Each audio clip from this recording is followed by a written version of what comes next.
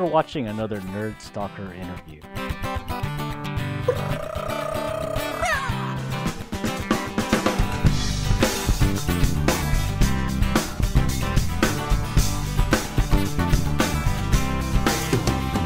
Well, I woke up in the morning and I found my girl is gone. It's a 50 and Okay, we're live. Welcome to another Nerd Stalker interview. Good morning. This is Greg Valoria, aka Social Greg on Twitter for the Nerd Stalker Media Network. Today we're speaking with Shane Skinner, CEO of Record360. We'll be talking about this new service that just launched. Well, not just launched, but launched a few years ago. But it's a fairly new service in everyone's mind to help with rental, car, truck, or anything you rent disputes. And we'll let Shane talk about that in a little bit later. But anyway, good morning, Shane, and welcome to Nerd Stalker Live from Seattle, right? Yeah, thanks for having me, Greg. I appreciate it. No, so let's get into this, and why don't you tell the Nerd Stalker audience about a little bit about yourself, your background? I thought it was interesting when we were talking offline, and about Record360 and why you developed it. Yeah, sure thing. So I worked for Enterprise Rent-A-Car for 16 years. It's the largest car rental company in the world, and I started with them in Philadelphia. They sent me out to Europe. I was there for 4 years. Sent me to Los Angeles. I was there for 4. They told me I got promoted to Wisconsin. I still question that when there's 2 feet of snow on the ground in February. But so I went to Wisconsin. I was there for 3, and then I ended my career. I was with them for close to 5 years here in Seattle, overseeing the Northwest. So Washington, Alaska, parts of Idaho, and Oregon. And everywhere I went, we had the same problem, which was the exchange of assets during the rental process. We were using the little 1-inch by 1-inch paper diagrams to document the condition of our vehicles. And you put your little X's and O's on it. You give a $40,000 asset to a customer, and they're on their way. So with that, that antiquated process is what we found was we were losing a lot of money in missed damages that wasn't captured during that exchange process. And when we did find damages on the vehicles and we engaged the customers, a lot of times they didn't, because there were comprehensive type losses, they didn't realize they had maybe done it. Maybe it was done in a parking lot, maybe they let their friend borrow the car, whatever the case may be. But there was a lot of damages that the customers felt we were accusing them of that they had not thought they caused, or it may have happened during a previous rental. So what we found with that is whenever we engaged somebody on something they didn't think they didn't feel really good about it, and we were losing a lot of customers during that process. And then the third big piece was, we're renting billions in vehicles, doing billions in asset exchanges every year as a company, and we had absolutely no clue as a management team what our product quality looked like. And the car rental industry it's become very commoditized. So you're only competing on a few things: pricing, customer service, and condition of your assets, because everyone's pretty much renting the same car. You differentiate your product by having a cleaner car, with in better condition. And we had no clue. We were literally flying blind in terms of asset quality, vehicle quality. So I'm like, there has got to be a better way than 1-inch by 1-inch paper diagrams of a vehicle. So I went, and I saw some industry trends. You had the advent of Dropbox, so you had video file sharing. So I'm like, okay, if we rented a car in Seattle and dropped it in Los Angeles, we could pull down that file.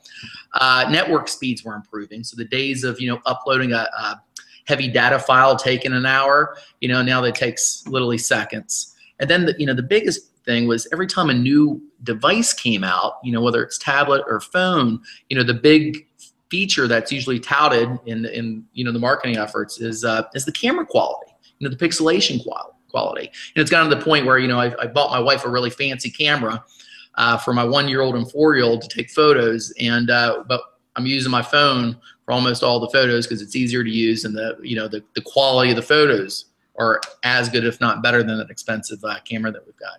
So I saw these 3 industry trends, technology trends, and I'm like, I think I'm onto something here. There's an opportunity to create a better solution to solve, those 3 big problems, which is, again, the missed damages, the disputes and customer service issues that went along with them, and providing some window into to fleet quality.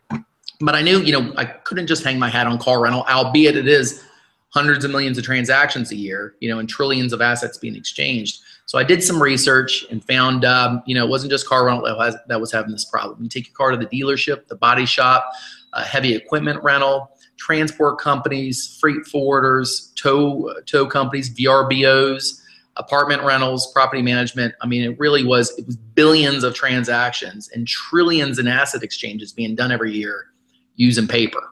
So, again, we went down the path, did our research, knew we were onto something, and created Record360, which is, in a nutshell, it's a digital documentation solution that provides a great quality documentation file. You're able to capture and point out damages, points of interest, and all that rolls into an asset management platform, providing that final window in to your product quality. Again, whether you're a car rental company, you want to do QA for a body shop after work's been completed, transport companies, property management, VRBOs, and so on. So in all those industries that I mentioned, we have paid customers. We just launched 3 months ago, so we were in beta for really fine-tuning the product for the first 12 months. We launched about 3 months ago, and we have customers in all those verticals that I named already. So it's exciting. Well, so this, what you said, it really kind of protects both the business as well as the consumer or the renter, right? Exactly. And that's what's fun about it. It's not, there's a lot of products out there. There's a lot of great ideas that might be focused on, helping a consumer. It might be focused on helping a business. But what's neat about our product is I feel like we're like the third party, independent third party escrow for these files. So we're really helping both parties. I mean, we're creating a fairness during that exchange process. And it's fun to get feedback from, you're helping companies save money, and you're helping consumers to not be charged for frivolous damage claims that they had not done and may have been charged for in the past. So it's it's rewarding this whole venture too. And we've gotten great press on the consumer side, because again, there's two sides of the transaction, the business and consumer. So not only are we getting great traction with business accounts, but we've been in everywhere from Forbes.com to Fortune to Entrepreneur Magazine to we're in the Seattle Times here on Monday, Washington Post, US Today Travel, because it really resonates. It's hard to find somebody that hasn't had a bad experience during an asset exchange. Whether it's you rented your apartment in college and never got your deposit back, or you rented a car from Enterprise and you got a bill a couple of weeks later in the mail for damage that you had not thought you caused. So it definitely resonates well, and it's a big problem. Well, I was going to ask you, from a kind of a business standpoint, it makes a lot of sense to kind of minimize this kind of or level the playing field of who said what, right? Yeah, hey, I agree with you. Those 1-inch little diagrams with the 4 wheels, you're looking on top of the vehicle, little guy scratching it. But a lot of times when I went to the at least the rental company I used, I didn't use Enterprise, so you could guess who the other two was, right? So the guy was so stacked up with vehicles at like 4 to 5 o'clock because we're all trying to catch a plane freaking in somewhere that he wasn't even checking the vehicles. I mean, he'd like walk around and kind of like, okay, thanks, Mr. Valoria, for choosing whatever, and we'll send you a claim in 2 weeks. Yeah, so it's like I can imagine from a CRM standpoint, it's kind of like getting a speeding ticket in the mail 2 weeks later after the thing happened. It's like what what happened? It's interesting if you you do a Google search on car rental disputes. I mean, literally, Greg, you could read to the end of your days because it's really is endless. I mean, there's a lot of those situations where people do walk away. They get on their flight, they think everything's fine and dandy, and they'll get a bill a few weeks later. And again, it's not it's not the car rental company attempting to do anything inappropriate. It is what it is. They go back and look at the last rental, and again, they're going off those paper forms or nothing at all. And, and they're trying to recoup, fairly, rightfully trying to recoup their losses. Now let's take the audience through what a typical flow of using Record360 would like. I think that would be kind of interesting. You don't have to demo it, but you could just take them through the flow of how the transaction goes. It seems like pretty simple. It is. It's super simple. I mean, the underpinnings are really complex. As I mentioned, there's 10 plus verticals that we're in today, and all those verticals and then customers within their verticals have their own unique check-in, check-out documentation process needs. So we have a very configurable workflow, and I compare it to, my 4-year-old loves playing with Legos, and he loves building Legos, taking them apart, reordering them. That's what we're able to do with our workflow to really provide a great solution to all of these different verticals and customers within them. So, but to the actual user, we knew, keeping it very simple. We knew transaction time was important because people are trying to catch their flights. They are, trying to get to work. They are trying to get home to see their families. So for them, it literally is as quick as you can walk around and do a video, and you simply just tap the screen and you see points of damage.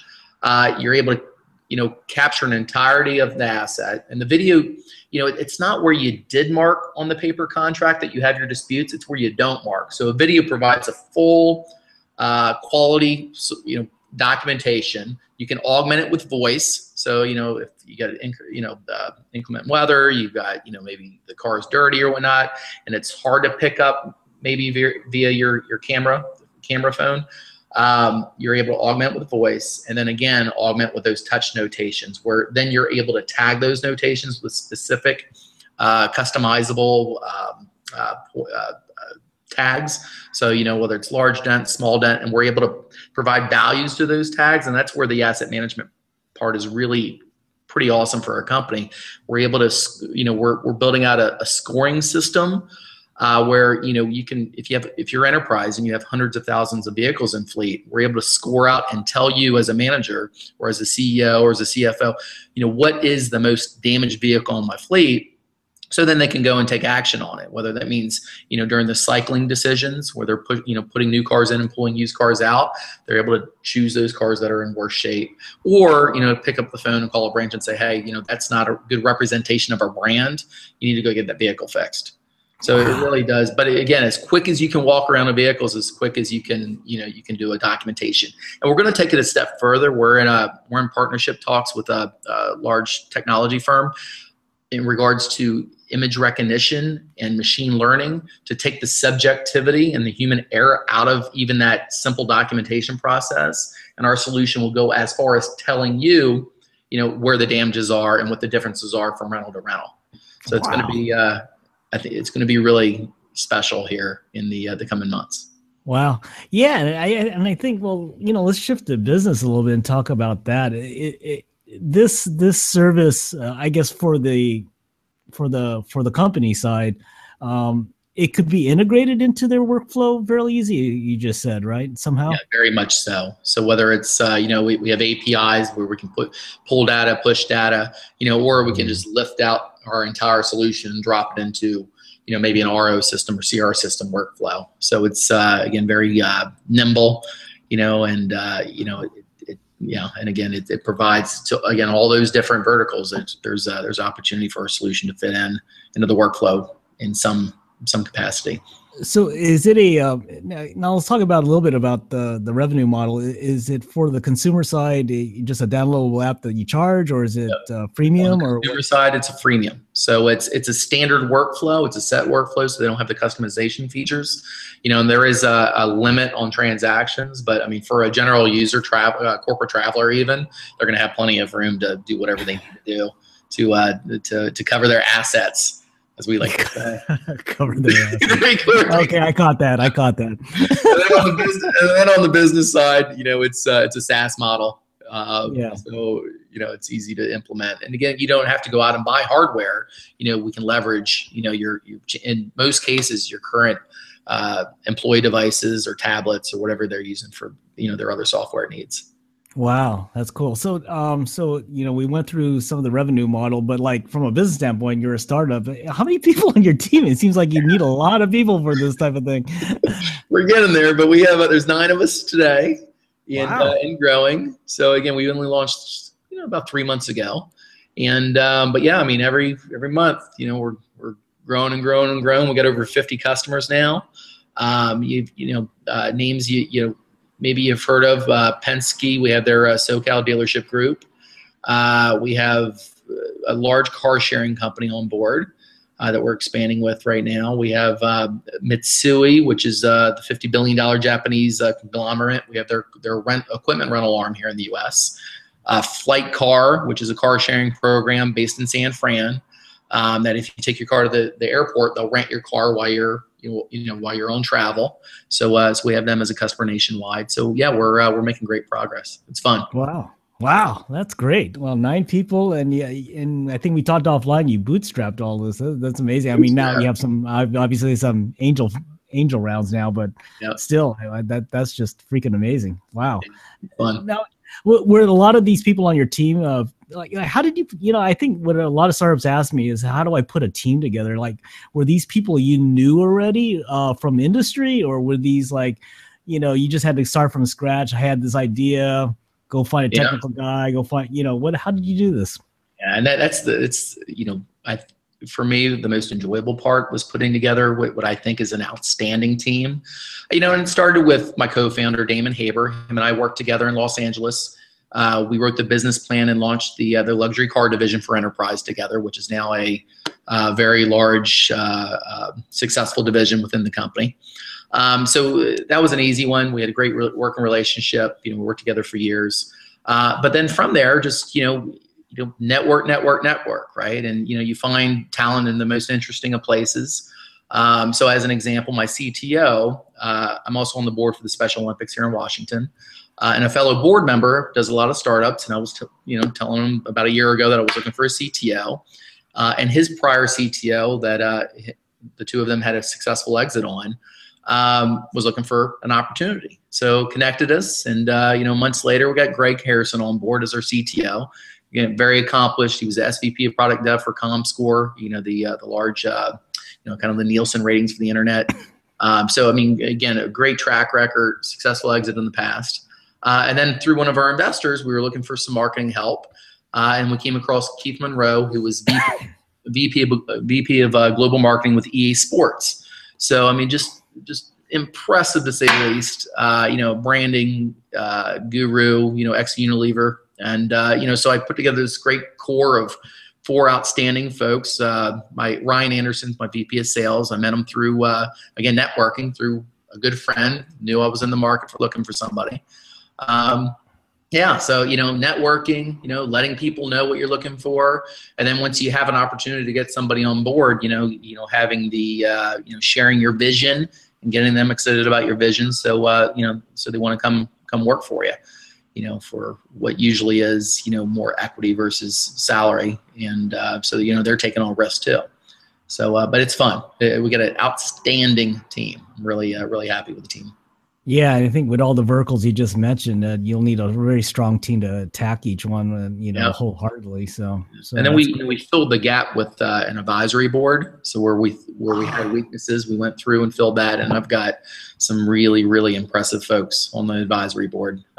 Again, they're helping out because they enjoy it. They want to see us to be successful, and it's not always about the cash compensation to draw people in. It's about them making a connection with them, networking and wanting to be successful and enjoying what they're doing, right? Oh, absolutely. Well, it's great because I think you put together what I call the ideal model for a startup, is actually having a board or advisory board to kind of guide you along the way as well. Wow. Great. That's fascinating. Okay, well, I'll let you get into your week. I know we just started here on Monday here, and I'm sure with 50 verticals you're attacking and getting out of your beta, I think you have a lot of work to do. But anyway, tell everyone in the audience how to get a hold of Record360. Yeah, so you can visit our website at record360.com. Also, feel free to email us at info@record360.com and, look us up, and, it's, again, a great solution, a great product. We're solving a big problem, and happy to help anybody that could use it. Okay. Wow. I appreciate your time. And anyway, thanks again. Anyway, that was Shane Skinner. That was a pleasure, Greg. Oh, yeah. So thanks for joining us, everyone. This is Greg Valoria, aka Social Greg on Twitter, for the Nerd Stalker Media Network, where we believe in tech, startups, design, and you.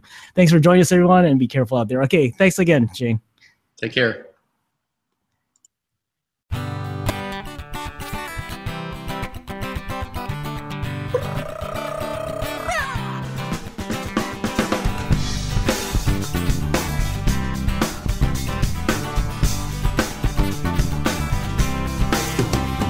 Well, I woke woke up in the morning and I find my girl is gone. There's a 50 on the table and a note upon the phone that says you got no last